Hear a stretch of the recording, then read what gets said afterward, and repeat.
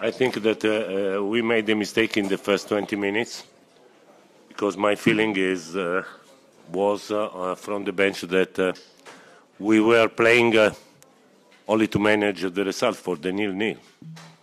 But we are not able to do it for characteristics. Then we started to play after 25 minutes and we played very well till the minute 85, I think. Very, very well, and in my opinion, we deserved to win for the number of the goal opportunities. We were for 70 minutes in full control of the match, I think.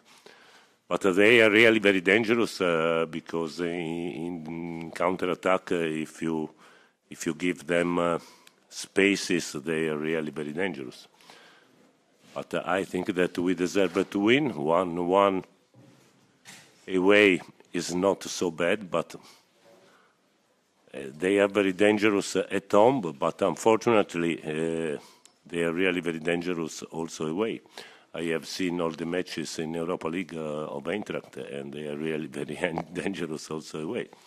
So it depends on the second leg.